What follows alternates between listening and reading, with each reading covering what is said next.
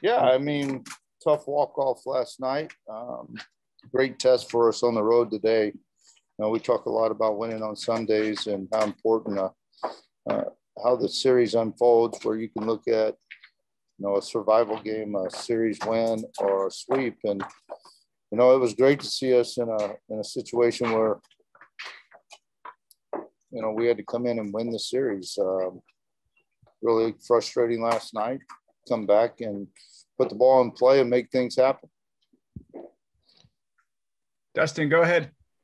David, I know you mentioned before this weekend you want to see how these guys responded in situations like when they were trailing in a game. Obviously, they had to respond to some adversity following last night's loss, but were you most impressed with just the competitiveness? I know you were probably frustrated with the lack of balls in play with 2 outs and 2 strikes and things like that. They did a much better job of that today. Well, we really addressed that last night after the ball game, where we have to be much better in those situations. And fortunately, that came out in the first inning. I mean, we had a couple of situations where balls up the middle. We finally put some pressure on their middle guys, and, we were able to score from there. And then, just continued to have quality at bats. We didn't get a lot of hits, but we had 10 walks and 5 strikeouts, and I like that ratio much better. It's not going to always be that, but we've got to just be good in the zone and also trust ourselves and see the ball better when we're not chasing out of the zone. So it wasn't the prettiest. We know we got plenty of work to do, but at the same time, winning on the road 2 out of 3 is a good weekend. Seemed like Colby was able to adjust on the fly some and use that changeup a lot more against their left-handers. I mean, he had a career-high 9 strikeouts, but I think at times he was probably just getting that with competing over stuff. Yeah, I mean, he was – I think they were prepared for the sinker and they were looking for the sinker. And he also utilized his changeup to the right-handers because it's his best secondary pitch. But the slider later in the game, as well as the fastball away. So once they started just looking middle in for the sinker, especially the right-handers, he did a nice job of going the other way and then coming back to it, as well as the changeup to the left-handers was outstanding. Some guys wanting the ball middle in to drive, and, he was really effective with that.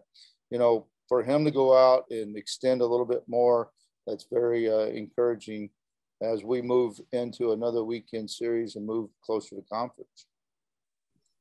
Joe, go ahead. Coach, over the course of the weekend, you obviously started with Ty's fantastic outing. And then yesterday, basically one mistake pitch from some really good young pitchers. And then obviously today with Colby. So with, the batting maybe being literally hit or miss, how important is it to have the pitching be consistent and be able to keep y'all in ball games at this point in the season? Well, I've always said, pitching and defense has to be the constant. And if we can pound the strike zone, I thought Cam made a real big play with potential rally. I think it was there in the 7th, maybe the 8th, where we turned the double play. The pitching and defense has to be there. We talk about that. If we do those things, then it puts us in a position to have an opportunity to win the game. And, we're not going to just drive the ball in gaps every single day. But we can be constant with our pitching and defense. And, strikes are a key. Strikes with stuff is even better. And I thought Colby was great at doing both. And I really thought our defense is continuing to play good, solid baseball. Jeff Howe, go ahead. Hey, David, just want to ask you real quick about the running game. The issues you had there this weekend, is that just execution that you guys need to clean up? Do you tip your cap to Captain Lovelace for the job he did behind the plate? A little bit of both. What do you make of that whole deal? I thought he was outstanding. The balls that he blocked and his transfer is outstanding. He throws very accurately. We pressed the envelope a little bit with the hit and run and didn't execute the hit and run. Once you know that they're pretty quick to the plate and they got a kid like that and behind the plate, you're going to have to try to create, or especially when we're not swinging the bat that well. So we've got to get better at the hit and run if we're going to execute that away. And again, I thought he did a nice job of managing us as well as their pitchers. We probably pressed it a little bit at times, just because I felt like we needed to create some action just because we're not swinging the bat that well. One of these days, we're going to just go gap to gap, and I'm going to sit back and wave my arms. That's what I'm waiting for. Dustin, go ahead. David, you didn't have to use these guys very much because you're starting pitchers, but what did you learn about your bullpen this weekend? Did you have some guys that seemed to kind of help themselves, and did you gather some more information about, how that group is shaping up? And also, too, do you have anything to update with Pete following the conversation with the trainer week? Pete is good. I mean, it's probably more so about his mechanics and some bad habits that he started creating, and with that is kind of put his shoulder in a kind of a stress position. And I think that's what's called the deadness. It really hasn't been because of any kind of structural damage. So we're pretty pumped up about that. He was actually available today.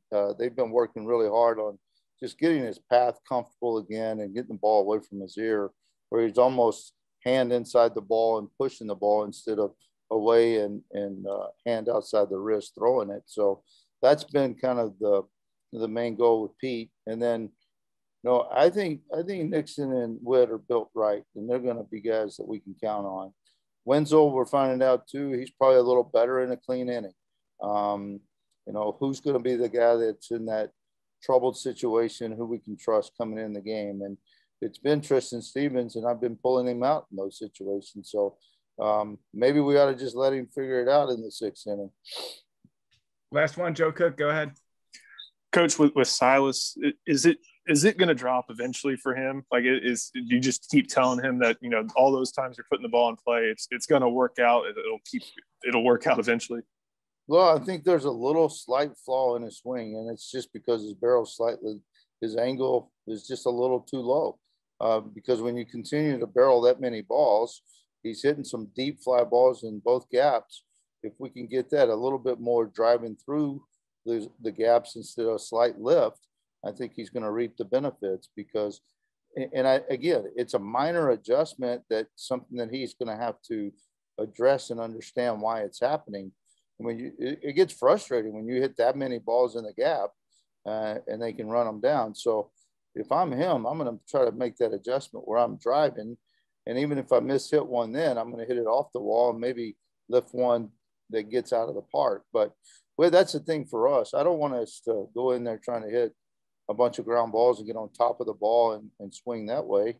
I would much rather see us be inside and on plane and just working from an angle that creates the same path from an inside pitch to the outside pitch. A lot of that is timing, and timing of the ball away from you. Your barrel has to be a little flatter, and that's something that we've got to continue to address.